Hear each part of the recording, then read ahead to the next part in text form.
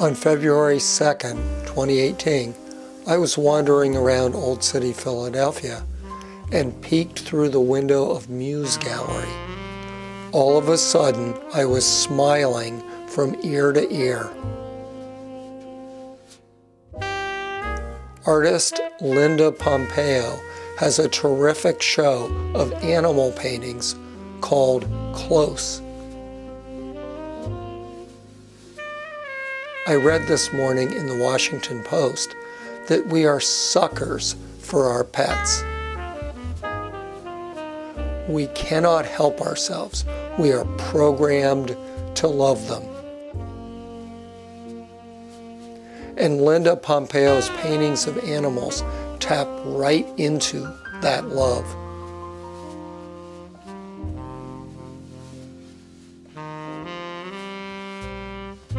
Ceramic sculptor Leora Breacher was gallery sitting and told me about Linda's subjects. All the animals, they were either hers or friends' animals, so that she was intimately sort of connected with all of these. These paintings are personal for Linda and personal for us viewers. I saw a woman taking a photograph, and it turned out that a dog in her life had recently died. When I asked her to tell me the story, she said this. I'm going to be in tears. But she did want to show me a picture. How old was she? She just turned 9.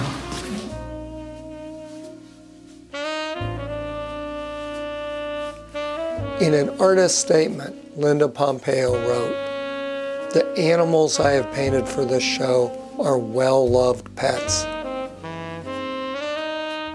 This work merges two great loves of mine, art and animals. My goal is for the viewer to discover a glimpse of both.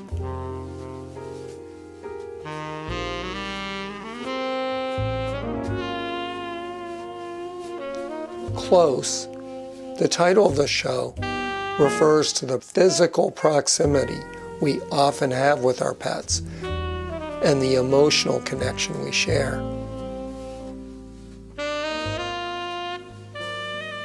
Picasso said this about his dog, Lump.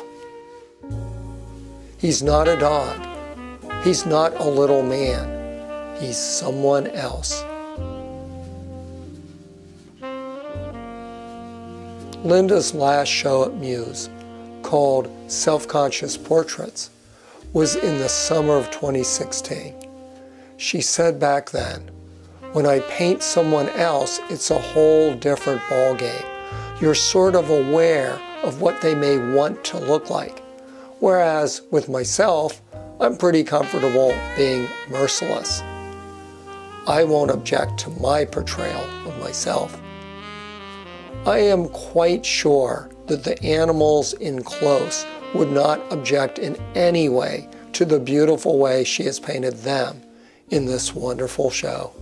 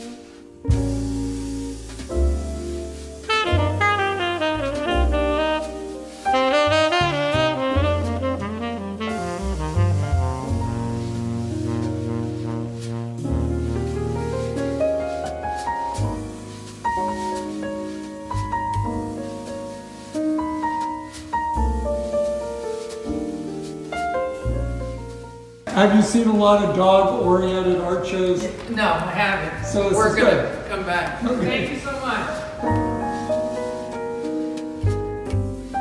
Thanks, Linda, for making me smile on a cold February day.